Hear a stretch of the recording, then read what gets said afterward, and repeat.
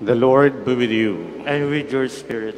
A reading from the Holy Gospel according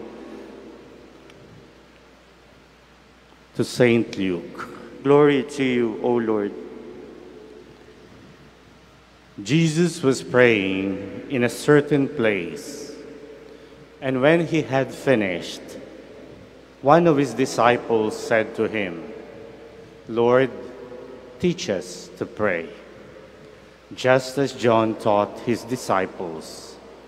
He said to them, "When you pray, say, 'Father, hallowed be your name.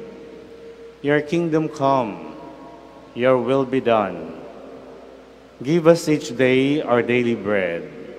Forgive us our sins, for we ourselves forgive everyone who are indebted to us.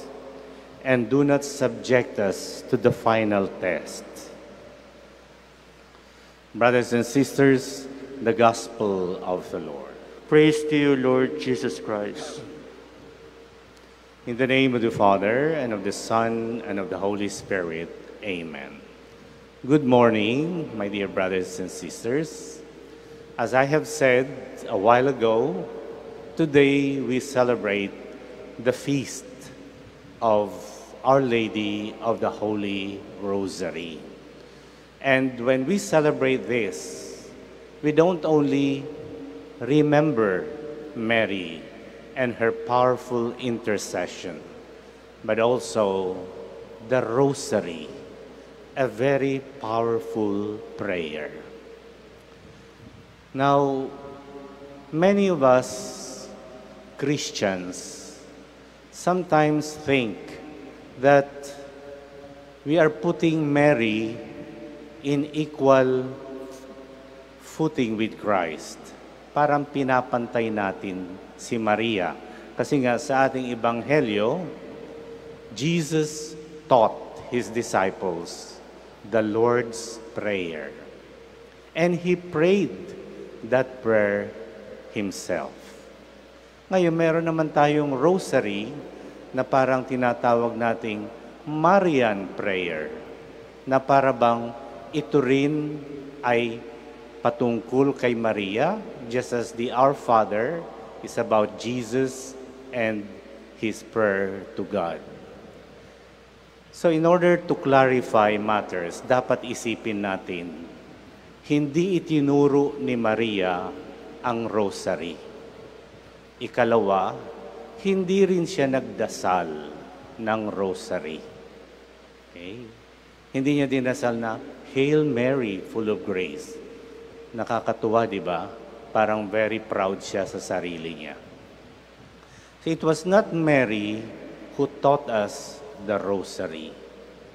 Rather, it is the desire of Christians in all generations to honor Mary by praying the rosary.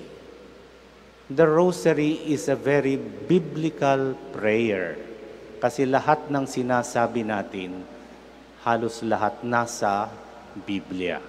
Hail Mary, full of grace. Andun yan sa Biblia. Holy Mary, nasa Biblia. Glory be, nasa Biblia. And the other prayers are from tradition, like Hail Holy Queen from the 12th century. Yung dasal na, "Oh my Jesus," dinagdag yan after the miracle in Fatima. So my dear friends, bakit inuulit-ulit natin tong dasal na ito? Alam niyo, para sa akin, ganito kung paano ko maunawaan ang rosaryo at ang paulit-ulit na pagdarasal nito, na kung minsan sinasabihan tayo ng mga born again and Protestants, kayo mga dasal niyo, paulit-ulit lang. Okay? Parang hindi nang gagaling sa puso. Ganito po ang pag-unawa ko ng rosaryo. At kung bakit natin ito inuulit-ulit.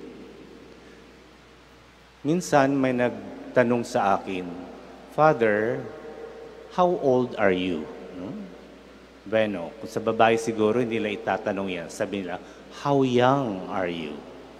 Kasi ayaw ng kababaihan na malaman yung edad nila, or at least most of them. No? So, how old are you? So sabi ko, I'm already 67 years old. No? At sabi niya sa akin, nako, tagal po na palang nabubuhay. No? Father, ang dami mo ng blessings, etc., etc. And then, ang sabi ko sa kanya, actually, I don't measure my life in years. Kasi pag ganun, mafu-frustrate lang ako, madidepress. Kasi ang dami ng taong nagdaan sa buhay ko. Malapit na ako sa hukay. I don't measure my life in years. I measure my life in moments. Bakit? Sabi kung iisipin natin, yung years, months, weeks, days, yung mga yan ay paraan lamang ng pagsukat ng panahon. Measures of time. But we don't live our life in years. We live our lives in moments. Katulad ngayon, this is a moment. See? And the moment becomes meaningful if we are really mindful of it, if we put meaning in it, if we put value in it. A moment does not disappear or fade in time. When we put value, meaning, through a wonderful experience that happens in that moment, we can relive isa sa buhay natin, paulit-ulit through our memory. See, kaya nga binigyan tayo ng Diyos ng memory so we can recall happy moments. What is the Mass? The Mass is nothing but a memory. See, nung sinabi ni Jesus, do this in memory of me.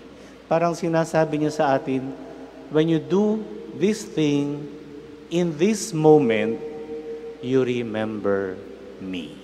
See? Ganyan ang tingin ko sa Rosaryo. It is remembering the moments in the lives of Jesus and Mary.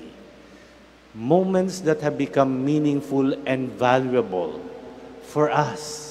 Why? Because those moments, when we recall, when we remember them, what happens? We somehow obtain grace. We obtain the presence of Jesus in our life. See? So ganyan ang dapat pag tayo nagdarasal ng Rosaryo. Parang ang inuulit-ulit natin are moments in the lives of Jesus and Mary. Joyful moments, sorrowful moments, moments filled with light, moments filled with glory. Alam niyo, minsan, natanong ko yung isang security person namin dito na matagal nang narito at nagbabantay. Sabi ko sa kanya, anong ginagawa mong 8 hours ang duty mo? Kung minsan 12 hours pa. Anong ginagawa mo? Nung minsan po, bored na bored ako. Tinitingnan ko laging oras ko. Nako, 5 oras pa, 4 na oras pa, 3 oras pa. Later, nung nakita niya yung mga taong nagsisimba, nakikinig, nagdarasal, especially when they're praying the Rosary, ginawa na rin niya, nagdasal siya ng Rosaryo. He has the luxury of time. Hindi man niya magawa ang gusto niyang gawin, he has all the moments to pray the Rosary. At ang sabi niya, hindi ko alam kung bakit kinikriticize nilang masyado yung pagdarasal natin ng paulit-ulit. Pero para sa akin, the Rosary has made me better. A better father, a better husband. See? Ganon din yung isa kong kakilala na mainitin ang ulo, lalo na sa traffic.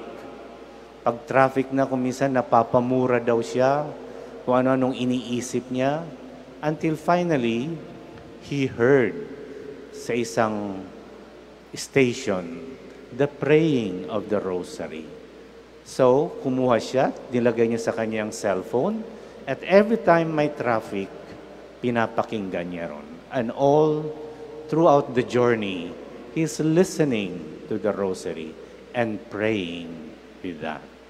So my dear friends, do not count our lives in years, in weeks, in months. Kasi mabobore lang tayo. Count your days or your life in moments. Sabi nga nung isang poet, don't count the moments in your life. Make every moment count. See? And we make every moment count when we offer it to Jesus through Mary. In the name of the Father, and of the Son, and of the Holy Spirit. Amen.